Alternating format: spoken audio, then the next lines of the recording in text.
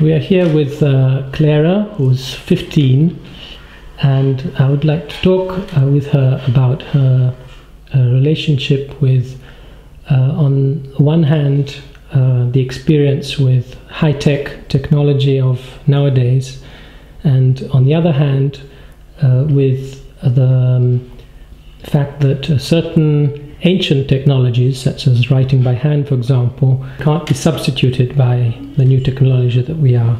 So, Clara, the first question is, what is your relationship with technology? You like computers, for example.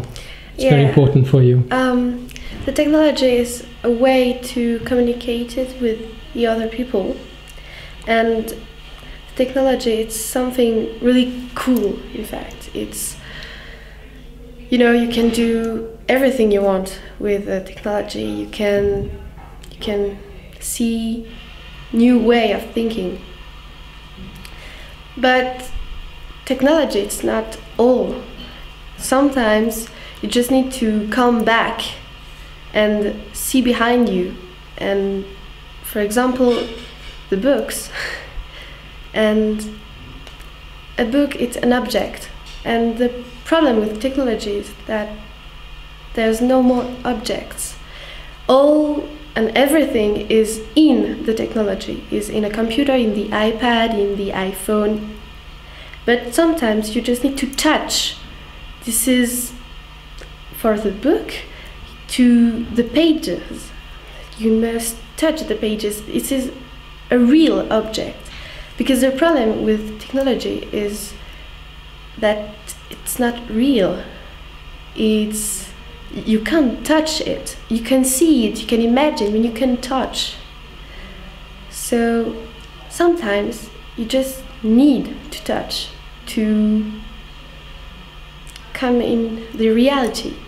The books are really important in life, and that's why you must have a book. It's like I have a friend, and you grow with it. Sometimes when you're in your bath, you drop it in your bath and he's wet, but he's living with you, and that's why an e-book, it's not the same thing, because a book has a life, and when you, many years after, you just come and you see a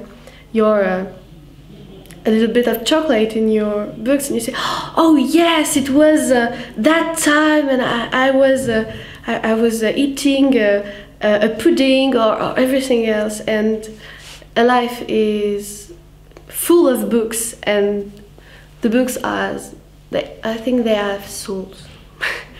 And you found that also for reading, certainly, but also for writing, right? Yeah, because writing on a computer there is no more soul, and when you write something, a text or nothing, just when you write, you need to get your soul in the text. This is not words everywhere. This is you like writing. You like writing your letters. You like writing is something more than just typing on a computer.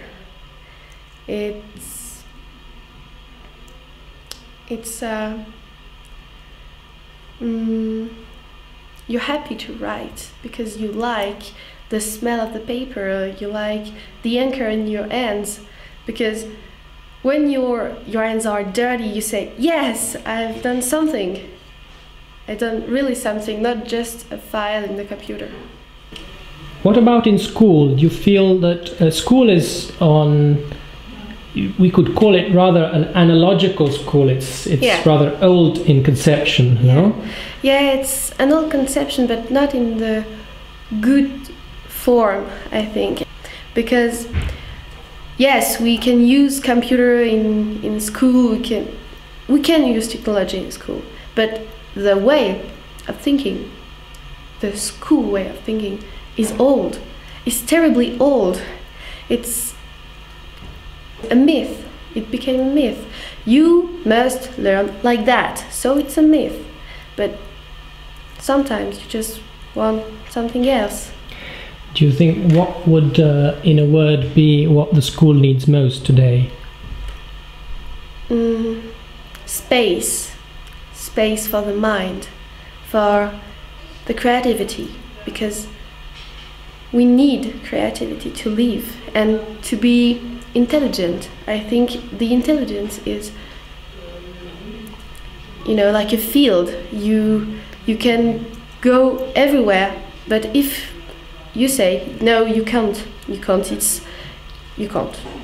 So you can be intelligent and you can have your fantasy. So I think school must have more fantasy, be less square. So it seems as if, on the one hand, in the analogical school, we need space to give space to new ideas, but technology also has problems with space, because it takes up so much time and there's so many different stimuli, and so those two things are in common, don't you think? Yes, but this is not the same space, because in the analogical it's a problem of space in your mind. In the technological, it's a problem of space with the time and with the time life. Because in your life you can do everything, you just can't.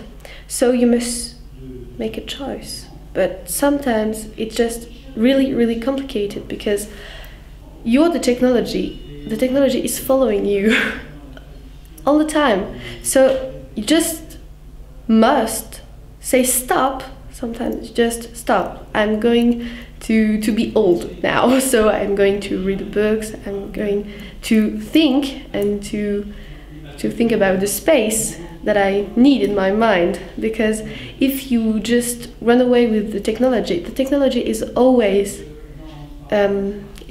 growing up.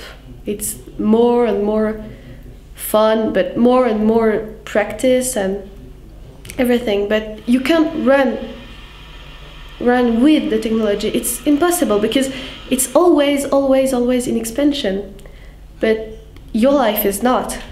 And what is your experience with video games, for example? Don't you think that, for example, school sees video games essentially as they say, a game, so nothing serious or of any depth? While this is not your view, right?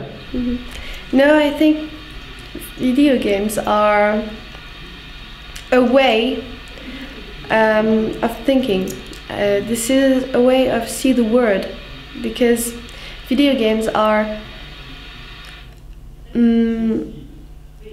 another fantasy, and sometimes video games are technical and analogical, because you see wonderful places, you see myth in video games, and the people that don't really like books can learn things about mythology, about story and history, because there are so many history games.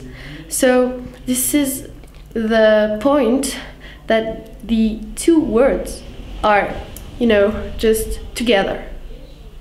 And video games are fantastic for this, because you can, and there is no generation gap.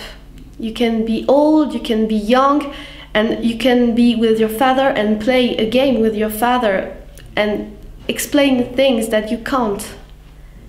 So video games and games are a way to meet people. Sometimes when you speak about video games, everyone say, yes, but you're alone in your room, you don't go out for weeks. No, it's not true, because you're not alone. You are with other people, this is just another word, and sometimes they can't just can't understand. But if they are in, they can't go out, because they think, wow, I don't thought it was so wonderful. And you say, yeah, I told you, but So maybe we could say that with technology the problem is to do with space and time, and with the worst side of the old world, therefore school, which with its constraints, is more to do something about freedom. Do you think freedom could be an important new ingredient in school? Yes, I think freedom is really important, and we have no freedom in school. We must do what the teachers say, always. And when you ask why, there is no answer, because no one knows why, or no one wants to tell you why. And there are not so many people that ask why, because they are, you know, they don't want to know, they don't care. But if you ask why, sometimes you are in front of a teacher that say, why? Because it's like that. And you no, it's not like that. I want to know why, because if I don't know why, I don't know why I must stay here. Because freedom, if my life is not free, so why must I live? Why must I live for? Because freedom is the most important thing in a human life, I think. We fight for freedom, we live for freedom, because you can't be in a cage. You just can't. And how do you relate what you think and feel with your the people of your age? Do you feel alone in thinking this, or do you feel that there are a lot of people that feel and think this? And it depends, but no, I really feel alone, because in my class we are, I don't know, we are 30 and we are 3 to ask why. But when you meet someone that asks why, you are stronger, because you say, hey, no, I'm not alone. But no, I think people of my age, they still hope. I mean, there's no, it's not a back end, you know, because we can go through, if we are many to say why, I think we can be free at last. Maybe, I hope. Many people of my age, they just don't care about freedom, because they don't taste the freedom. And when you taste the freedom, you can't come back. It's not possible, because freedom is like sweet, you know. You must be freer, because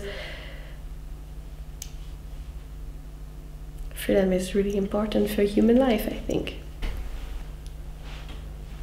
Thank you, Clara. That was wonderful. Thank you.